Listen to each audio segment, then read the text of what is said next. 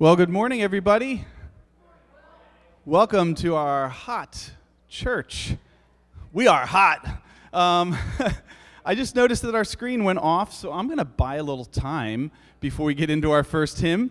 I will welcome you, though. We're glad that you are here. We are sorry that it is not cooler in here. It was last night, and this morning it wasn't. So that is being looked at.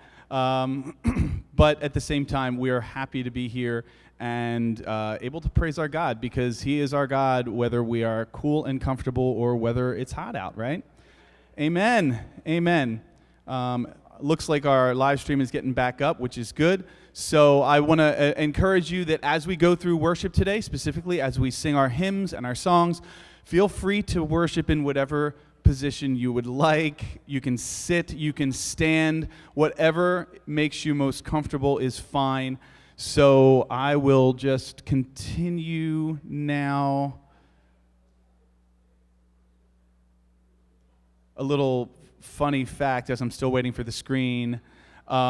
This morning, Pastor Scott comes up and he says, I think we're going to call an audible.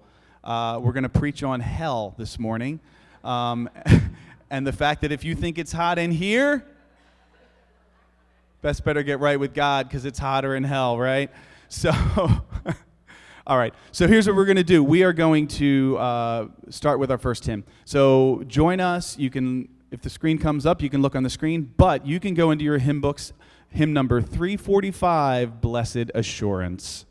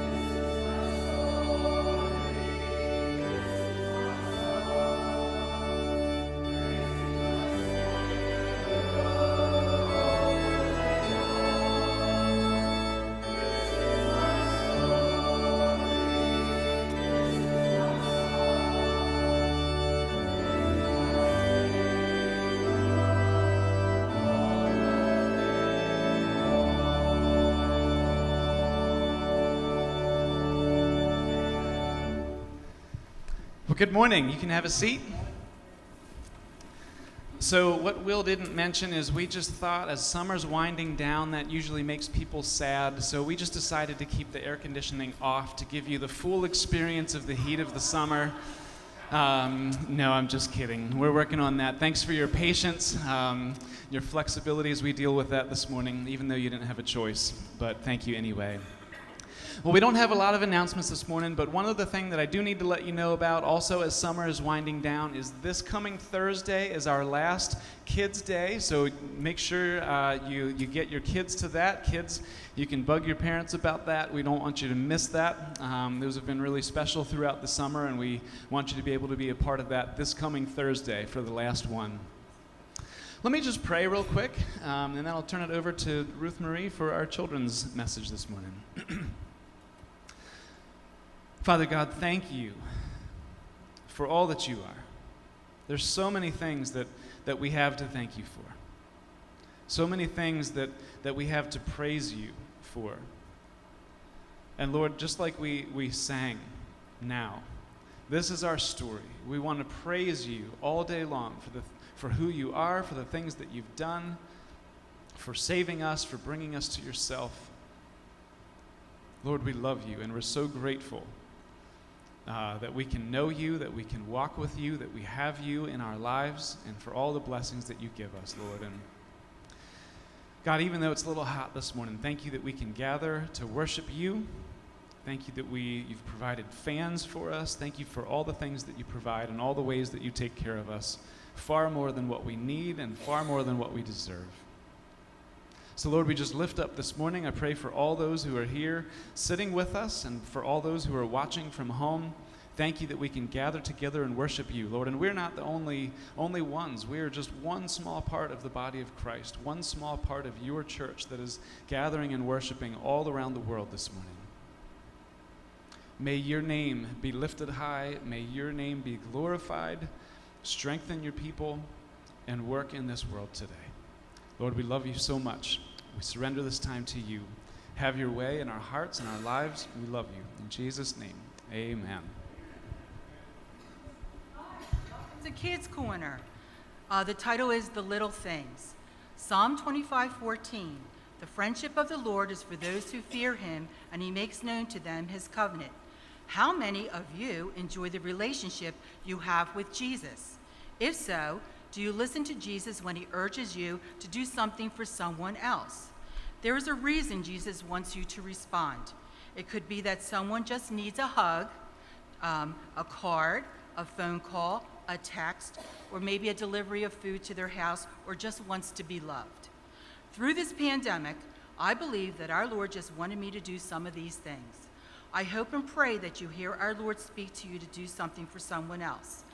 A few weeks ago, I found a poem entitled The Little Things by Francis Culp Wolf, which touched my life, and I hope it will touch yours. It goes like this. The little things. Sometimes we think the little things don't accomplish much in life. The things we do seem so futile. Everywhere we look, there is strife.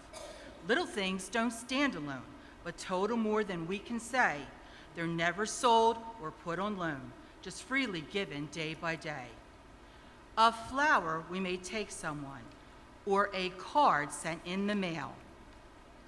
A smile when someone's dejected means more than words can tell. A task done for the elderly. A sick child we give a toy. A handshake, a handshake with a stranger can fill the heart with joy. No deed is ever too little when we do it from the heart. And when God is in the center, it becomes a work of art. Let us pray. Dear Heavenly Father, help us to build our friendship with you so that we can serve others in the simple things. Amen. Amen. Thank you, Ruth Marie. So let's continue our worship. Again, stand if you want to, stay seated if you like. We're going to sing hymn number 275, How Firm a Foundation.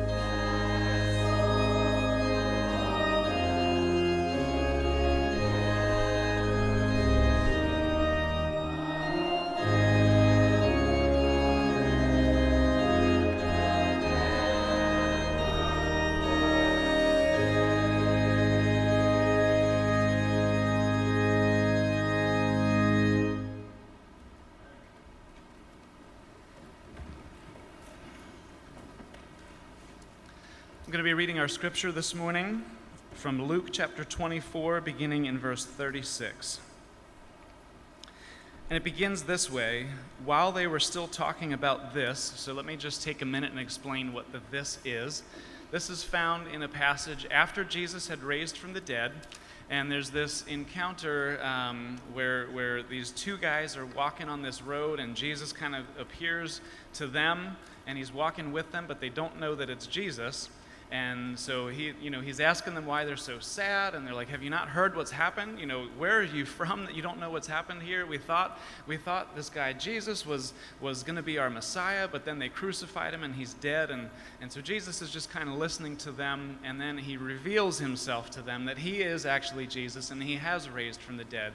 And so they were so excited, these guys, and they ran all the way to Jerusalem to find the other 11 disciples and to let them know that Jesus had raised from the dead. So they're talking about this. That's what the this is in this moment.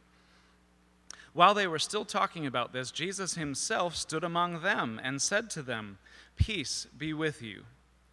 They were startled and frightened, thinking they saw a ghost. He said to them, "Why are you troubled? And why do doubts rise in your minds? Look at my hands and my feet.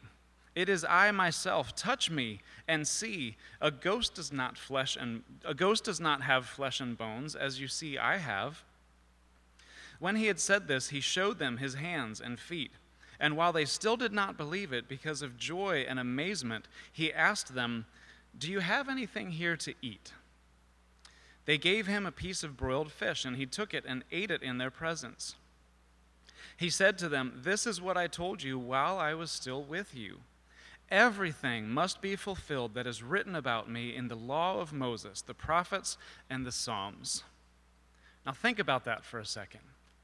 Everything before Jesus was pointing to Jesus. Sometimes we get in the habit, I think, as Christians today, that we kind of forget about the Old Testament and think that things started with Jesus. But Jesus is saying here, all these things are written about me, and all these things must be fulfilled. Everything must be fulfilled that is written about me in the law of Moses, the prophets, and the Psalms. Then he opened their minds so they could understand the scriptures. And he told them, "This is what is written. The Messiah will suffer and rise from the dead on the third day." Essentially, that's why I'm here with you now. I've risen from the dead. "And repentance for the forgiveness of sins will be preached in his name to all nations, beginning at Jerusalem. You are witnesses of these things. I am going to send you what my Father has promised, but stay in the city until you have been clothed with power from on high." Let's pray together. Father, again, we thank you that we can come into your presence, that we can talk to you, that you are listening, that you know our needs before we even ask. Thank you that you are worthy of praise. These songs that we're singing, these things that we say about you, these ways that we describe you, there is no one else fitting but you. So, Lord, we do, again, just give you all praise.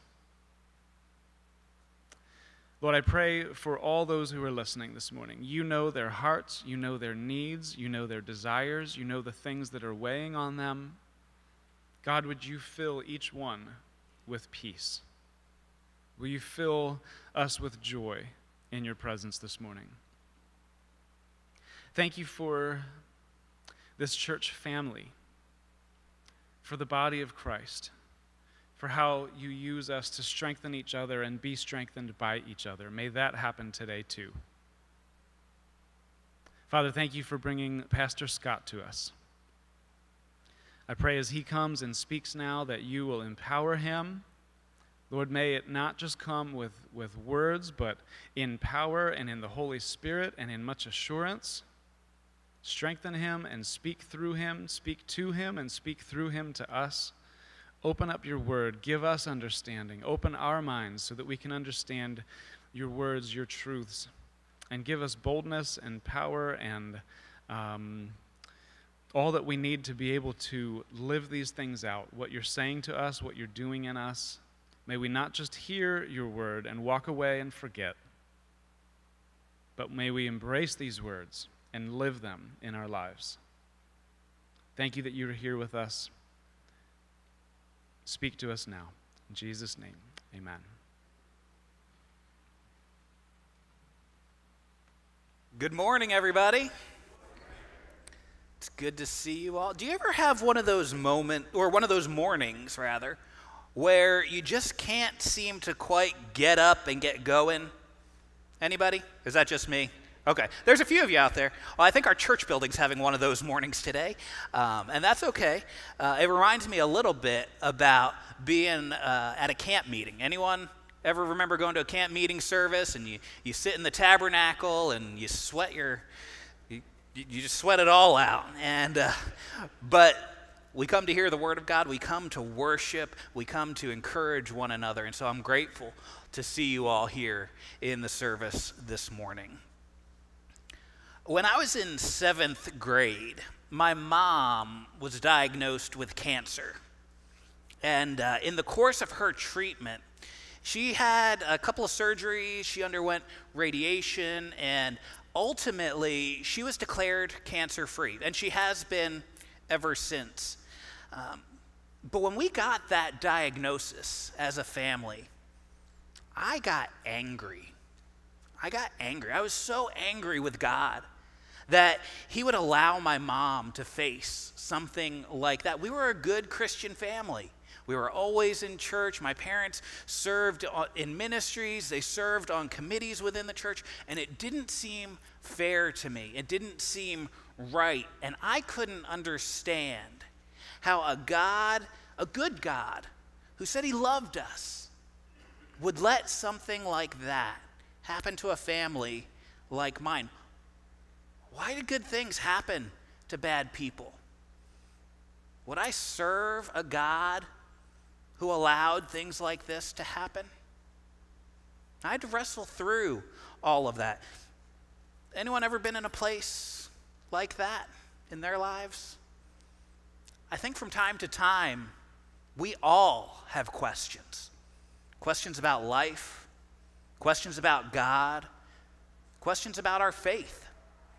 These questions can make us curious and send us looking for answers, grappling with realities, digging for truth.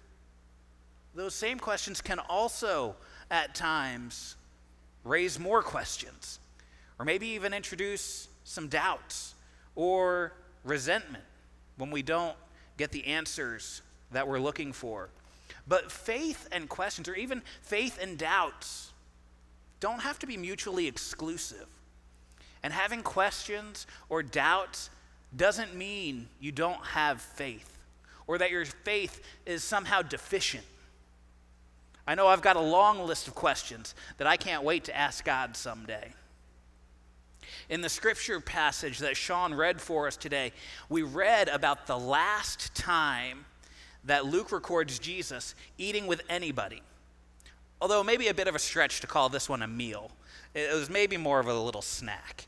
But anyway, this is the first time that the disciples saw Jesus after his resurrection. And I can't imagine the thoughts and emotions that must have been swirling inside them that evening. What a roller coaster it had been the last few days. They had celebrated the Passover meal with Jesus just on Thursday. And Jesus instilled that familiar meal with all that new meaning that we talked about a few weeks ago. But then Jesus had been arrested and sentenced to death, and he had been crucified on Friday and then hastily buried in a borrowed tomb before the Sabbath began. That Saturday must have lasted forever as the disciples sat in their grief and their confusion. I mean, this wasn't the way it was supposed to happen. This wasn't the way it was supposed to go. The Messiah was supposed to be the victor, not the victim. He wasn't supposed to die, at least in their minds. But then on Sunday morning, early in the morning, the women had gone to properly prepare Jesus' body for burial. But he wasn't there. Instead, two angels told them that Jesus had risen risen. And the disciples didn't believe the women at first. But then even Peter went and looked for himself, and he saw the empty tomb. All that had just happened the very morning of the day that we were reading about.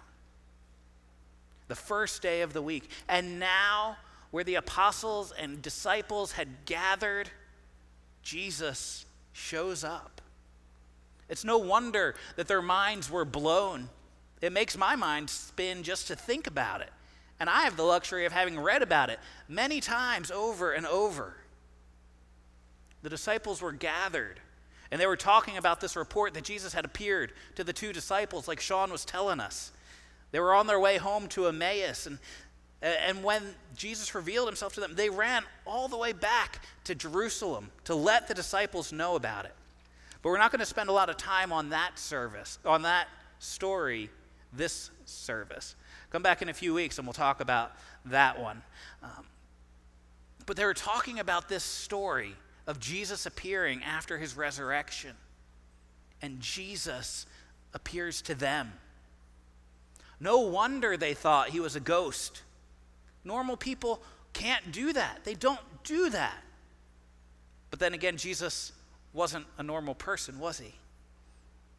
I can just imagine Jesus at that point being kind of playfully nonchalant. Hey guys, what's going on? Why are you so troubled? Can't you see that it's me? What's with all the doubt? Listen, if you don't believe your eyes, use your fingers. Touch these holes. But Luke says they still didn't believe. And to me, that seems like a perfectly normal response to an absolutely abnormal situation. And I think Jesus got that.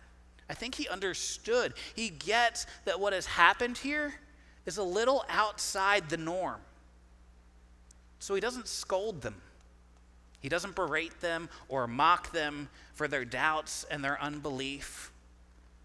He's gracious with them. And he wants to help them get to a point where they do believe. So he tries another tack. He does one of the most normal things you can do. He asks for a piece of fish, and he eats it. And I wonder, how many times over the past 3 years had Jesus eaten some fish with those disciples? And he eats with them. And he reveals again his humanity to them. This wasn't some kind of disembodied Jesus spirit. This was the same Jesus that had shared countless meals with them. The same Jesus who bore in his body those marks of crucifixion. The same Jesus who had defeated death and was alive and would never die again. And Jesus says to him, this is what I was telling you. This is what I was trying to get you to understand. This is it. And then in verse 45, I think this is key, so I don't want you to miss it. Verse 45, then Jesus opened their minds so they could understand the scriptures. Jesus' death and resurrection became the lens through which all the law and the prophets and the writings, all the Hebrew scriptures became clear and focused. This event reframed everything and set the apostles and disciples on a new trajectory, which wasn't really a new trajectory at all. Jesus became the key to reinterpreting all that God had been doing down throughout history, and which gave them that new purpose and mission to move into the future. See, in the midst of their questions, in the midst of their doubts, in the midst of their confusion and their fears and their lack of understanding, Jesus said, I'm the key to making this all make sense. Or as he said in John 14, I am the way and the truth and the life. Jesus didn't expect them to get all their questions sorted out before they believed, but he also knew they'd never get their questions answered apart from him. See, what we believe matters, and what we believe about Jesus matters supremely. It shapes who we are and what we do, and it can't just be based on how we feel about Jesus or how the things Jesus said makes us feel. You see, there's a trend in our culture that we need to talk about because it's found its way into the church. Now, I'm talking about the Big C church around the world, not just the Little C church here in Collingswood. But it's a trend that elevates doubt to the level of a virtue, and it makes certainty almost a sin. It rejects the idea that there is absolute objective truth, which means that all truth is subjective and relative. That's not the kind of doubt that I'm talking about here today when I say that there's room in our faith for doubt and questions. We can know the truth because the truth is a person, and his name is Jesus. Now, don't hear what I'm not saying. The fact that there is a truth that we can know doesn't mean that we should get arrogant or think that we know it all or that we've got it all figured out and people need to get it right before they can come to Jesus. That's not what I'm saying. What I am saying is that there is an objective truth that is independent of how you or I feel, and that truth has been revealed to us in the person of Jesus and in the Word of God, and God has given us his Holy Spirit to lead us into all truth. My mom was diagnosed with cancer the summer before my 7th grade year. And that next summer, I found myself sitting in an evening service at Delanco camp meeting. Maybe another reason today feels a little familiar as we sit in the heat. But that night, the evangelist was preaching about surrender and about how too often we offer God 10% and think that that's enough and think that that's what he's asking for, when what he's really asking for is all of us. At the end of the sermon, as the evangelist was moving into a time of response and prayer at the altar, he started singing the old hymn, I Surrender All. Anybody know that one out there today? I'm sure many of you do. So he started singing, I Surrender All. But instead of singing the actual words, he was singing, I surrender 10. I surrender 10. 10%, my blessed Savior, I surrender 10. And it was in that moment, all the pieces clicked together into place for me. And I knew in that moment that God was inviting me to follow him. No matter what came, no matter good or bad, whether I understood or not, whether I had my questions answered or not. Placing my trust in Jesus didn't mean that all of my questions were answered. And it didn't mean that all my doubts or fears disappeared. Placing the full weight of my trust on Jesus meant that I was choosing my faith, what I knew to be true, over my questions and ahead of my doubts. And when the two didn't line up, I was choosing to trust the goodness of God while I continued to look for more answers and while I sought more understanding, and even when I still felt afraid.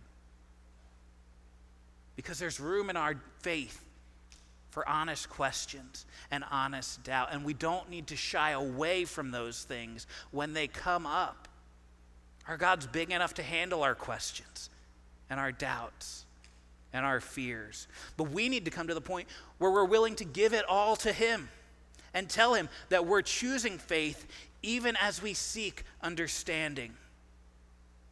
Jesus revealed himself to the disciples that day in the midst of their pain and in the midst of their confusion and in the midst of their doubt. And he didn't condemn them for it. He entered into it with them. Jesus showed them that he was the truth that would open up their understanding. And Jesus invited them to place the full weight of their trust on him, even while their faith was seeking understanding. Friends, Jesus wants to come alongside us today. In the midst of whatever pain or confusion or doubt you're going through, he wants to enter into it with you, and he wants to show you the truth. And he's inviting you to place your full trust in him, even if you don't have it all figured out. Would you pray with me? God, we're so grateful that in the midst of all the things we experience in life, the questions and doubts and fears that come, you come alongside us. You enter into it with us. And you reveal yourself to us as the key that can help us understand, even if we don't get all of our questions answered. Thank you for inviting us to walk with you and trust you. Help us to place our faith in you and you alone, knowing that you are the way, the truth, and the life, and that we can come to God because of you. Amen. We're going to sing a song as we move towards the close of our service called "This I Believe." And in this song, we're going to sing the core beliefs of our Christian faith. And as we sing, I want to invite you to place your trust in Jesus, whether that's for the first time or for the 100th time. And then after singing, we're going to recite together the Apostles' Creed as a declaration and an affirmation of what we believe and in whom we believe. Let's sing together. Stand or sit as you feel comfortable.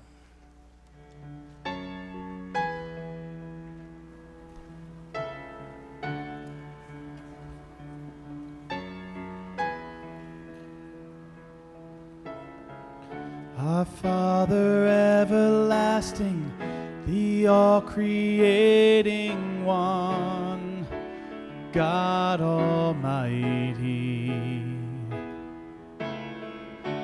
through your Holy Spirit, conceiving Christ the Son, Jesus our Savior.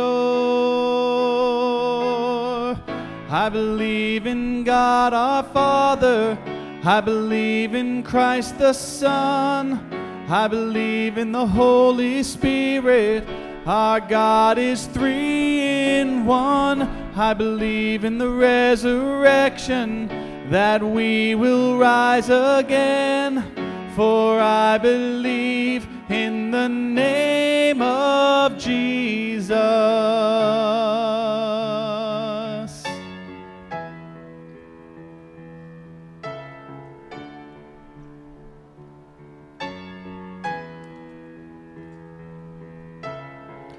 Our judge and our defender, suffered and crucified. Forgiveness is in you. Descended into darkness, you rose in glorious life, forever seated high. I believe in God our Father, I believe in Christ the Son, I believe in the Holy Spirit.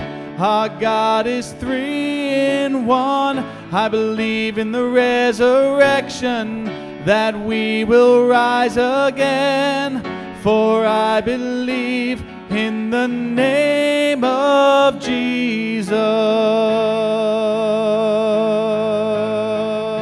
Sing it with me. I believe in you.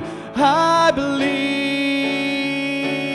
in you. I believe you rose again. I believe you rose again. Believe that Jesus Christ is Lord. I believe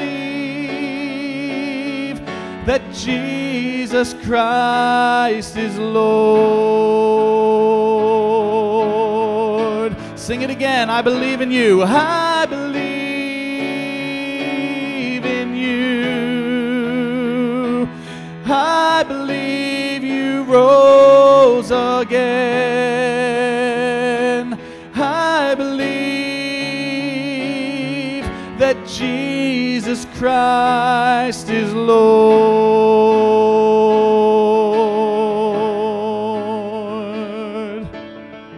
I believe in life eternal.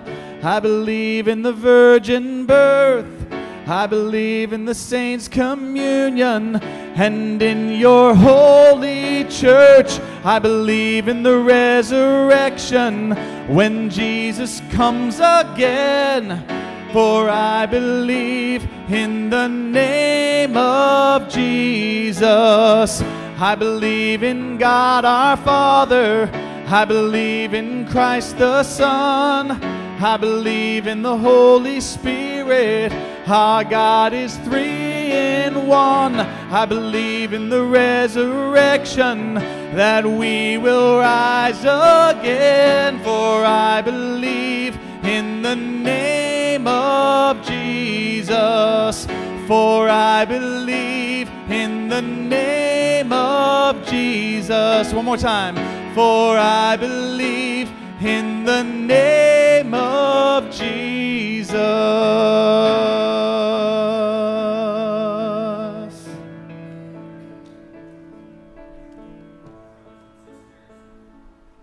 Brothers and sisters, I want to invite you to pull out your hymnal, just in case the screen doesn't keep up with us. But if you open that front cover, the Apostles' Creed is printed right there if you need it. Let's affirm our faith together in Jesus. I believe in God the Father Almighty, maker of heaven and earth, and in Jesus Christ, his only Son, our Lord, who was conceived by the Holy Spirit, born of the Virgin Mary, suffered under Pontius Pilate, was crucified, dead, and buried. The third day he arose from the dead. He ascended into heaven and sitteth at the right hand of God the Father Almighty. From thence he shall come to judge the quick and the dead. I believe in the Holy Spirit, the holy Catholic Church, the communion of saints, the forgiveness of sins, the resurrection of the body, and the life everlasting. Amen. Now, brothers and sisters, may Christ dwell in your hearts through faith, that you, being rooted and grounded in love, may have strength to comprehend with all the saints what is the breadth and length and height and depth, and to know the love of Christ that surpasses knowledge, that you may be filled with all the fullness of God. In the name of the Father, and the Son, and the Holy Spirit. Amen. God bless you.